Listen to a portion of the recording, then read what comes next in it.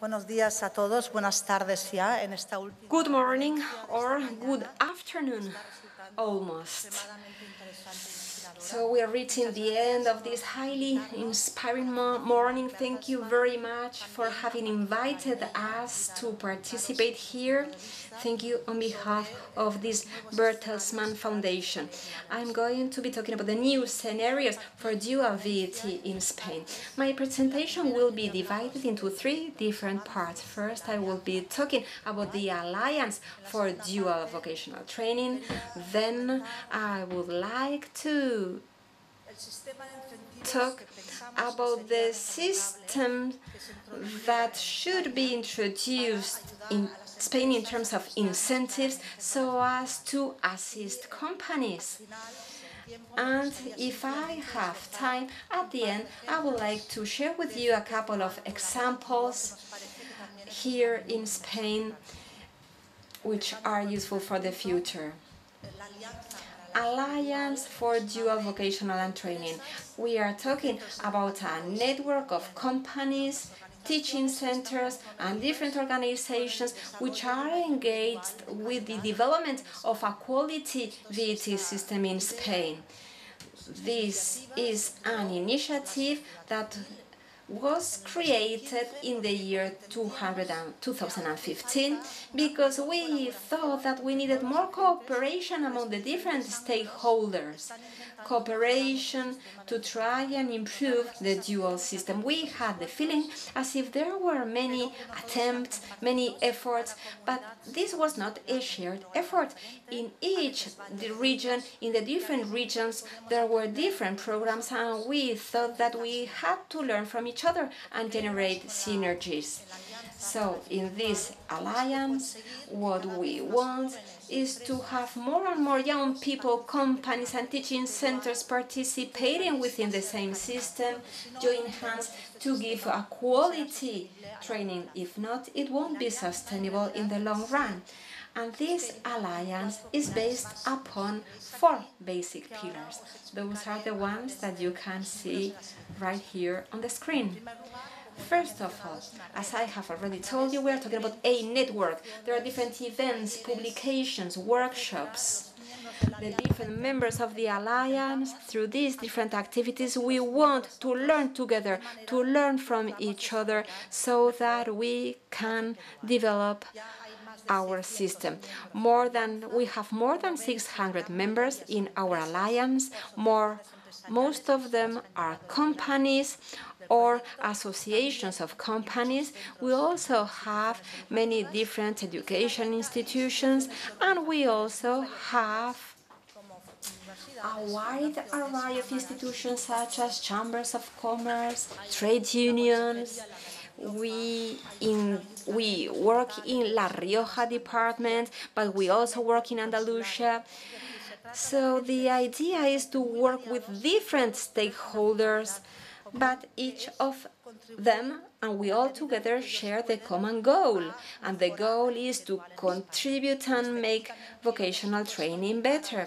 And of course, I would like to invite all the different companies and Basque teaching centers to become members. There are different membership requirements, but I'm sure that any of you can become members and there are no fees to pay. The only thing that we ask from you is to be willing to make an effort to contribute so that this model can become more and more successful and have higher quality. The second pillar is to give technical advice to our companies, technical counseling.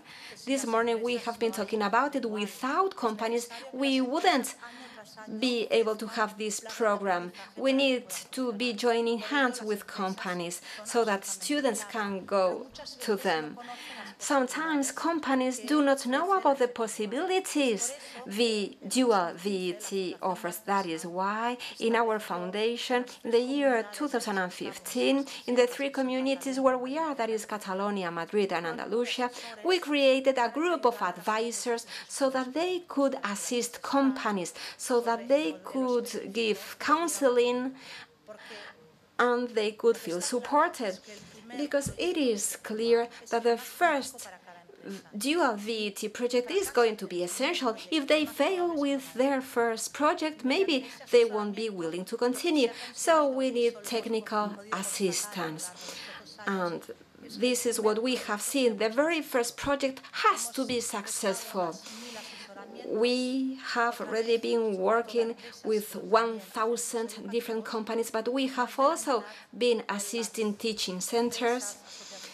Most of the different associations that we have been working with have become members. Communication is essential too. Dual VAT is still not well enough known. We need to know about it. We need awareness raising, and that is why from this alliance we want to make the biggest effort to make it known, to talk about it. We have organized 175 different events to talk about what we are doing. And this is also linked to the petition of our group of young people. In October, we will be celebrating our third forum in Valencia, and you are all invited. That will be taking place on the 4th of October. And we will be sharing with you a new platform that wants to become a benchmark for dual VAT in Spain. In this platform, we will have young people, companies, and also teaching centers. Our goal is to be able to convey the information these different groups require. We want also to improve communication and cooperation among the members already in the alliance. That is essential so as to be efficient. In terms of communication, we have created a video to explain what we are doing. And also we have organized a campaign aimed at young people and aimed at parents. We use banners, posters, and the social media. And of course, the different members of the alliance can use this whole campaign. The whole idea is to have a multiplying effect. We have designed these concepts, and the more they are used, the better, because we will be able to reach everybody. There are also 2 videos about cooperative projects that can be freely used. Our aspiration, our goal is for all the members of the alliance working from this perspective to share their ideas so that we can all benefit. Like that, we will have a much bigger impact. The 4th pillar in this alliance are working groups. Dual VAT system is still new. There are still many gaps, and that is why we have created 10 different groups, and the idea is to work together to improve our approach. And we have already started obtaining good results. And right now I would like to talk a little bit about that. The first working group was working around regulations and different proposals. And here we are working with public and private centers, the Ventersman Foundation, Chambers of Commerce, but we also have 2 members coming from the Ministry of Education. And this has been very helpful for us to try and see and know what can be done and what cannot be done. We have elaborated different proposals, different regulatory measures that we think should be taken into account so as to improve VAT. Rosalia Serrano was already talking about the royal decree, the new royal decree, and these considerations are being heard, are being taken into account, and of course we are very, very pleased. It is for us very pleasing to see that we are being listened to. And also we are talking and working around tutors. We need to train our tutors. That is essential, and that is something also that requires some sort of official recognition. So we want to create a handbook or a tutor's manual, a tutor's handbook, and this has been also essential to start working about training approaches for tutors. And from now until the year 2018, we are going to be using these different tutor training approaches. We want to train trainers so that they can give training to these tutors in other regions of Spain too. And the third group is working with teaching centers. Teaching centers, but also with different education departments in the different regions. And we have started by analyzing which are the barriers, which are the obstacles for VET, for dual VET, and we wanted also to know about the attitude teachers had. This study had been done in cooperation with the University of Barcelona in Catalonia, Madrid, Andalusia, Asturias, and Castilla-La Mancha, and I think that the results are being very positive. More than 400 teaching centers have been engaged, and we have been doing more than 900 surveys or interviews to teachers and professors. I know that many of you come from teaching sectors, so I would also like to tell you about some results which are quite significant. The attitude professors and teachers have, their attitude in terms of VET is very positive. I was surprised to see that the directors of those teaching centers where dual and non-dual approaches are taking place, they think that this is very successful in terms of dual training implementation, and they think that this makes it possible for students to be better trained and to get much more interesting skills. Well, I think that it is very interesting to see their attitude. And for them, it is important to have continuity in terms of trainers, and it would be useful also, or it is also useful to work always in networks. What has to be improved? Information about dual VET system. Yes, that has to be improved. The Basque Country has not participated in the program, and we asked people in the surveys how many of them or whether they have been given information about dual VET, and 20% of them said no, that they haven't been given any information. Then we also asked whether they had been involved in any specific training activity, and only 30% of them said yes. So this is something that has to be improved. This is something that we need to change, and I wanted to speak about it. We have also seen through this study that you can all read about, and it will be available on our website. You will be able to read that one of the most important concerns for teachers, for trainers, is fairness, having equal access in terms of benefiting from this training. And part of teachers don't feel very comfortable in terms of the companies selecting the students or the apprentices. Well, it is true that all this is very complex, but it seems as if part of the teachers have doubts about it. And then we also have a group working around the topic of quality. We have been working with indicators for companies and for teaching centers to try and assess the quality. In this first stage, these indicators will be used to start analyzing the situation. Not all the indicators will be useful for the companies or for all the teaching centers, but they will be interesting. or important to get to know each other. And then we are going to end up by establishing standards so that they can measure or compare their results in terms of those standards. I think that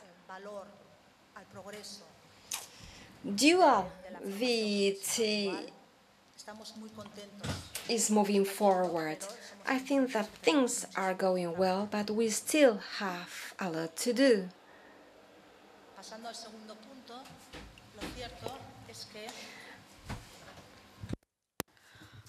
Llevamos 5 años de FP dual en España. We've had dual VAT in Spain for 5 years now. Pero esa cifra es pequeña si se pone en relación con los 800.000 estudiantes de FP en España.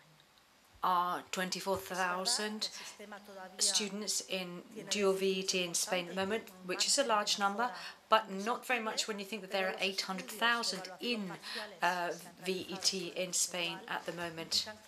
And quite clearly, the percentage of people who take VAT courses and get a job afterwards is far higher than those who don't. And so this is an important way of reducing youth unemployment and creating quality employment. So after these years that Rosalia called the pilot years, and they were pilot years because we've been trialing things, it's now, especially through the new legislation that's being brought out, that we feel it would be a good idea to set up some kind of incentive system for companies, for private companies. Other countries have organized other kinds of incentives. Some have been more successful than others. For example, Germany set up a scheme for collaboration on these different projects between SMEs. There's also a tax that certain companies of a certain size have to pay if they don't offer apprenticeship programs. This hasn't happened in Spain, although there have been some tweaks and improvements to the training and learning contract, which include, for example, paying social security payments during the time that the person is contracted.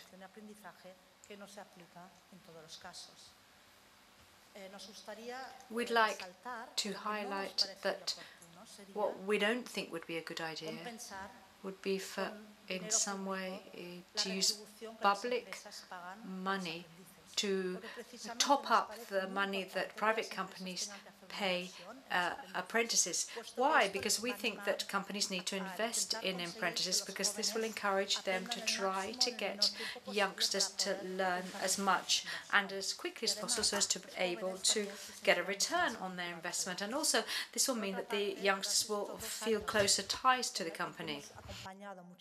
Over the last 2 years we've helped many companies and we've seen that actually salaries isn't the main barrier for companies participating in these programs. The real breaks are the bureaucracy that people have to go through, the amount of time that it takes from their workers. These are issues that need to be facilitated through a series of incentives that we feel should be put out there. There are 4 lines that we feel should be very appropriate. Firstly, to facilitate and to fund using public money some kind of a group of researchers in VET. That would be very positive. as a set of people who know VET very well and who know dual VET from their region very well to advise companies when they first get involved, because in that way these first projects, which are so crucial, would be far more successful. The second type of incentives that we propose supports the intermediate levels to support collaborative projects. Of course, dual VET has potentially a greater impact if it involves an intermediate institution, for example, a business or professional association, a cluster, some kind of professional body, etc., because they have more possibilities of lasting over time and get the quality of the project controlled. But of course, these intermediary bodies don't always have the necessary structures to offer the support that companies need.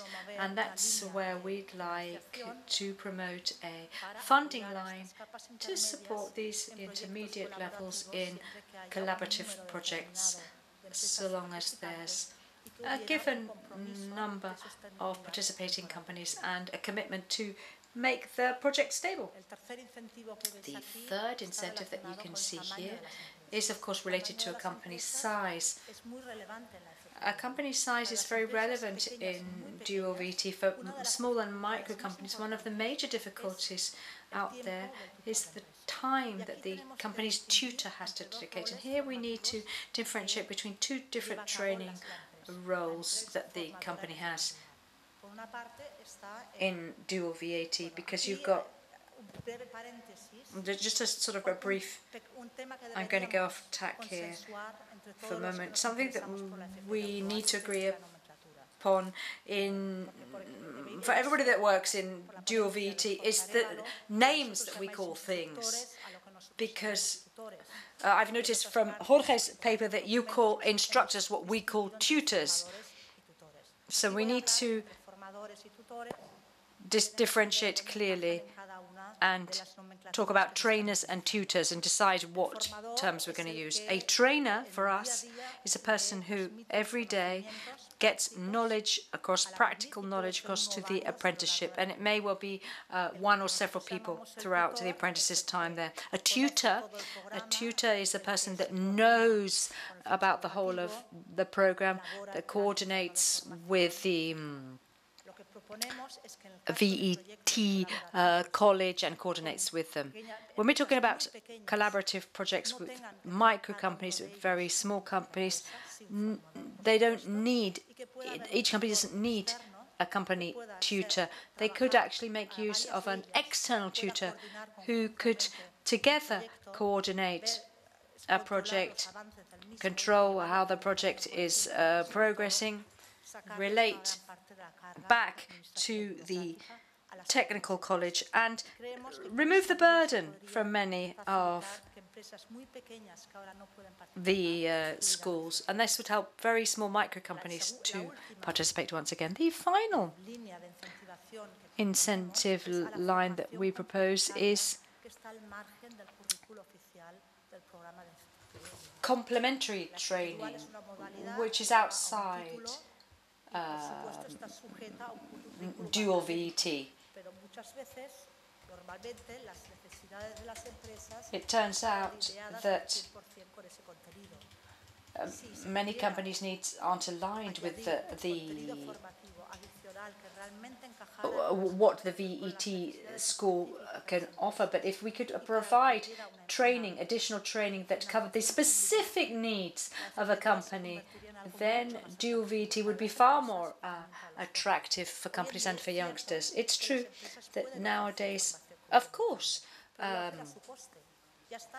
companies can offer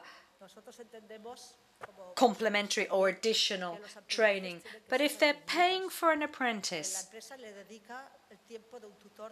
if they've got a tutor supporting an apprentice. Normally a tutor is somebody who's from within the company, who's a very valuable employee, and he's spending time. So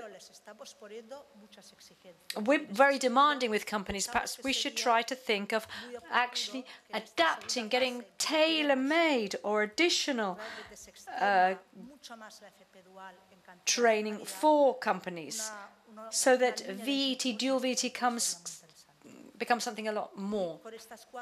So with these 4 measures, we think that we really could